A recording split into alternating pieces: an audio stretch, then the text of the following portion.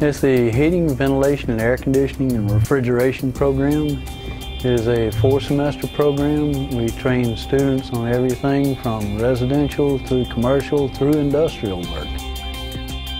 It's a state-of-the-art facility that offers a lot of different types of HVAC equipment so that students come out with a very broad scope of education.